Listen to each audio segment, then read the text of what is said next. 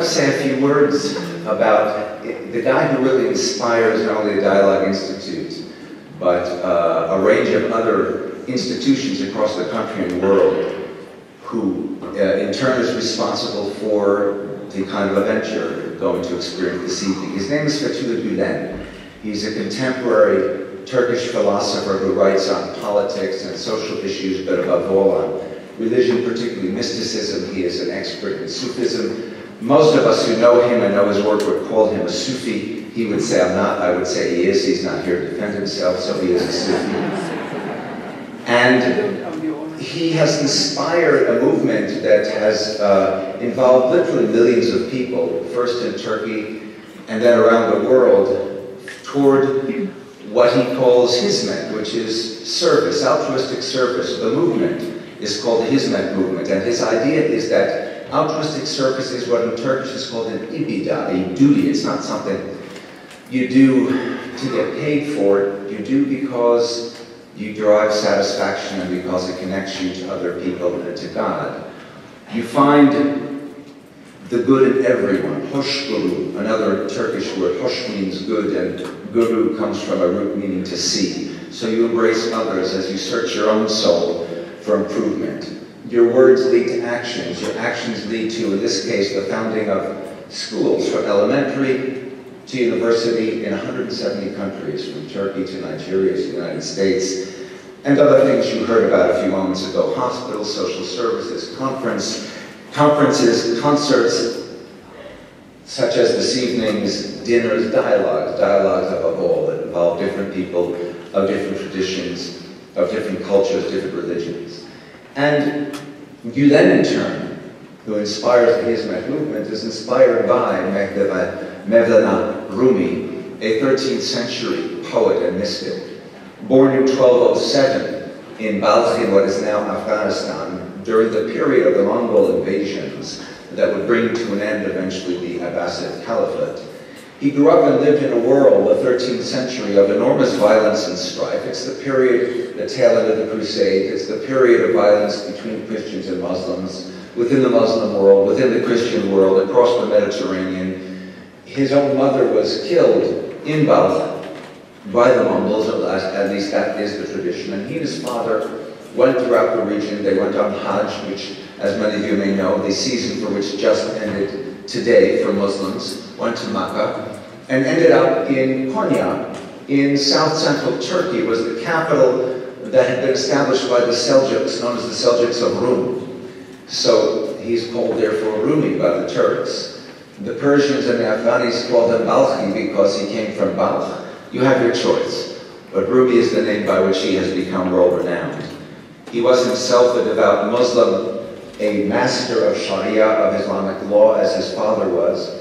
And in fact, when they arrived in Konya, that's eventually what he came to be doing, teaching law. Until one day, this fellow by the name of Shams from Tabriz, Shams Tabrizi, walked into his classroom and posed the question to him: who is greater, Muhammad, the seal of the prophets, the ultimate prophet, or the Turkish mystic Bayezid Bistami, who said, how great is my glory? How great is my glory, suggesting that Bistami had become so filled with God that he could no longer distinguish himself from God. So when he said, how great is my glory, he wasn't, of course, speaking of himself, but of God, speaking out of him, through him. Muhammad never said something like that, and yet Muhammad is Muhammad. And this so threw Rumi off his game that he began to rethink his whole life and wonder and worry whether Sharia and law were really what it was all about, or whether there was not something more, some way to connect to God that was deeper. And he began to pursue mysticism as a private way of life and something that he taught. The word Sufism comes from the Arabic word suf, meaning wool. So the idea for the Sufi is that one envelops oneself in a very plain kind of garment. I like to call it a plain brown wrapper, to suggest that one is not connected to and concerned with the world and its material worries and wearing the right clothes and going to vineyard vines to get your stuff, but rather plain, simple clothing. And Rumi not only became a master of mysticism, a Sufi par excellence, but a writer of poetry that went on, and 3 different individuals recorded what he wrote. One of his sets of words reads like this: not Christian or Jew or Muslim nor Hindu, Buddhist, Sufi or Zen, not any religion or cultural system. I am not from the East or the West, not out of the ocean or up from the ground, not natural or ethereal, not composed of elements at all. I do not exist. I'm not an entity in this world or the next. Did not descend from Adam and Eve or any origin story. My place is placeless, a trace of the traceless, neither body nor soul. I belong to the beloved, have seen the 2 worlds as one, and that one called to a no, first, last, outer, inner, only that breath-breathing human being. These are words that are extraordinarily universalistic, not Christian or Jew or Muslim, not Hindu, Buddhist, Sufi or Zen, not any religion, and they are the words being spoken through the poet, by God itself, as it were. And there's an inherent logic to the words coming through the poet. He is, after all, a mystic. A mystic seeks oneness with God, seeks to be filled with God, seeks to be filled with God's hiddenmost, innermost recess, the mysterion, from a Greek verb, mystein. By the way, you will be tested on this vocabulary afterwards. I mentioned that. Mystein means in Greek to close and by extension to hide. So the mysterion is the hiddenmost, deepest, most recess of God. The mystic wants to be filled with that. Well, in order to be filled with that, you need to be emptied of oneself, and therefore empty of ego. There's a paradox, of course. God doesn't have inner and outer, up, down, lower, upper, east, west, north, south. God is placeless, spaceless, a trace of the traceless. And the challenge, therefore, for the mystic in seeking the mysterion is not only to figure out how to access it, but having done so, having let one's ego completely go, oneself go to be filled with God, to gain oneself, to come back from the experience, to be able to communicate it with people. There was a Sufi by the name of Mansur al-Hallaj, from a group known as the intoxicated Sufis, so filled with the wine of divine love were they, that they were just madly and without making much sense to outsiders. And Mansur al-Hallaj came back from the experience of ecstasis, being outside himself, and wasn't able fully to come back within. So he started yelling, Ana al-Haq, Ana al-Haq. I am the truth, I am the truth. And al-Haq, the truth, is one of the names of God. I am God, I am God. He was executed, of course, as an apostate, as a heretic. The danger of the mystical experience is death, it's madness, it's apostasy, or all of the above. The rewards, of course, are profound. To achieve oneness with the one, to find the mysterium, to be fully filled with God, to return to the source from which we come, is extraordinary. The challenge, to begin with, to empty oneself. One's goal is not to be enlightened. One's goal is to be enlightened so that one can return and help the community around one. Because if one's goal is to be enlightened, that's too selfish. That's too ego-bound. One must be empty of self. So Rumi is a consummate mystic. He is devoid of ego. He's devoid of politics and power struggles of his era. The notion that mind is the only path to God. And again, in his work, The Mesnavi, he expresses these ideas of universality, of emptying oneself of self. Inside this new love, die. Your way begins on the other side. Become the sky. Take an axe to the prison wall. Escape. Walk out like someone suddenly born into color. Do it now. You're covered with thick cloud. Slide out the side. Die. And be quiet. Quietness is the surest sign that you've died. Your old life was a frantic running from silence. The speechless full moon comes out now. Empty oneself of self. The old you who was must die, and of course, a new you is born. That's the reward that one gets from that. He writes, death will take it all away soon enough. All night, therefore, listen to the conversation. Stay up, listen to all there is. Every holy person seems to have a different doctrine and practice, but there's really only one work. And he writes a wonderful tale about Moses, who heard a shepherd on the road pray. Rumi writes, God, where are you? I want to help you. I want to fix your shoes and comb your hair. I want to wash your clothes and pick the lice off. I want to bring you milk and kiss your little hands and feet when it's time for you to go to bed. I want to sweep out your room and keep it neat. God, my sheep and goats are yours. All I can say, remembering you, is I and ah. Moses could stand it no longer. Who are you talking to? The one who made us and made the earth and made the sky.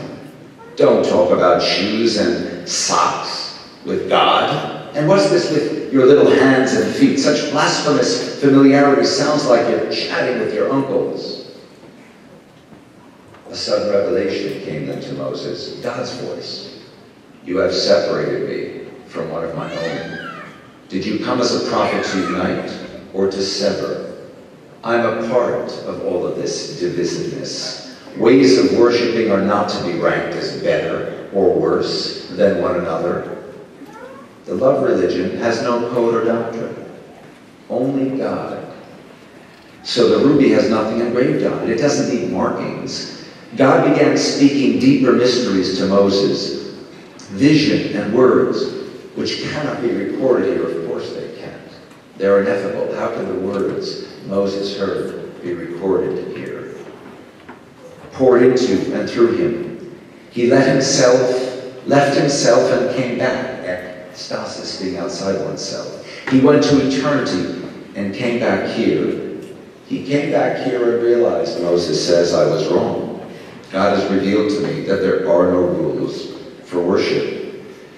Say whatever and however your loving tells you to. Your sweet blasphemy is the truest devotion. Through you, a whole world is free. So Rumi understood, and Rumi taught, and Rumi wrote about how diverse, infinitely diverse, the ways of accessing God in the mysterium can be. And eventually, over the course of time, as he preached, his preaching changed style. He felt the need to kind of move around a lot, and he was dancing around a lot, and lost a lot of students that way. They thought he was maybe going over the edge. But he gained students as well. And over time, his poetry began also even more deeply to reflect the ideas that were burgeoning within him about the relationship between God and ourselves as a relationship between the beloved and the lover, whereby we are the beloved and God is the lover, and we are the lover and God is the beloved, and we cannot distinguish the one from the other or the love between them. Mahabba. The awakened lover speaks directly to the beloved. You are the sky my spirit circles in, the love inside love, the resurrection place. I have 5 things to say, 5 fingers to give into your grace. First, when I was apart from you, this world did not exist nor any other. Second, whatever I was looking for was always you. Third, why did I ever learn to count to 3? Fourth, my cornfield is burning. Fifth, the finger stands for Rabia, this 5th finger. This is for someone else. Is there a difference? Are these words or tears? Is weeping speech? What shall I do, my love? So he speaks, and everyone around begins to cry with him, laughing crazily, moaning in the spreading union of lover and beloved. This is the true religion. All others are thrown away bandages beside it. This is the sema of slavery and mastery dancing together. This is not being. Neither words nor any natural fact can express this. I know these dancers. And so in this poem he references Rabia, the first Sufi, a woman who changed the direction of Muslim mysticism, of Sufism, from awe for God to love for God, from fear to love. He gives us 5 things like the 5 pillars of Islam, like the 5 prayer times of Islam, like the 5 books of the Torah, for Judaism, like the 5 wounds in Christ's body for Christianity. It is one and the same time a universal preaching and a wonderful teaching. This is the sema of slavery mastery. Over the course of time, Rumi's patterns of dancing as he spoke poetry, speaking poetry that sought the mysterium, caught on and became a more formalized movement. Every Sufi begins the process of engaging God with what's called dhikr in Arabic, from the word remember, remembering God that is all around you. Every Sufi has as a goal fana, the complete dissipation of self into God, from which one, of course, must return. And the specifics of the beginning point is called sema, from a root meaning hearing, to hear God. But the Sufis dance, they don't sing, they don't speak. The tariqa, the particular path of Rumi, became a dancing path, formalized over the course of time, one hand up and one down, spinning like the universe, spinning like the earth on its axis, spinning like planets around the sun, but there is no sun in the center. It's simply place this place, trace this trace, spinning, one hand pointing up, one hand pointing down. Each Sufi, each dervish, becomes a connector between heaven and earth, wearing a high hat, a tekka that is designed to look like a gravestone, and a robe that is designed to appear like a shroud, so that one is, as it were, preparing to return whence one came. Death not as a negative, but as a positive, becoming one with God. Heads lolling to the side, as if in death. Arms across the chest at the outset before they get spread out, as if lying in one's death, but also emphasizing the heart. The head lolling at 23.5 degrees, exactly the degrees to which the earth lolls on its side. Perhaps that's why one doesn't get dizzy as one's eyes are closed and one spins and spins and spins, finding a way back. Music sometimes, as we will have privilege to hear this evening, including the neh, the instrument on the end, which is a reed flute. And Rumi writes about the reed, cut from the riverbed, that longs to come back to the riverbed, to its source. It becomes then a symbol of the soul. It becomes then part of the symbolism of nature all around us, being part of that which God has made, finding the one God in everything. Heno, one, theos, God, pan, everything. Pan-henotheism is what Rumi teaches. Pan-henotheism is what the dervishes dance. It's what the Hizmet movement is all about. In your light, I learn how to love. In your beauty, how to make poems. You dance inside my chest, where no one sees you, but sometimes I do, and that sight becomes this art. Enjoy it all.